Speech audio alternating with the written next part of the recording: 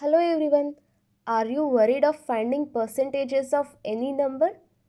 I will tell you very quickly how to find the 15% of any number very quickly. Here is the rule. For 15% you have to divide it as 10% and half of the 10%. That will be 15%. Take this and for example solve this for 200. If you want to find the 15% of 200, take the 10% first.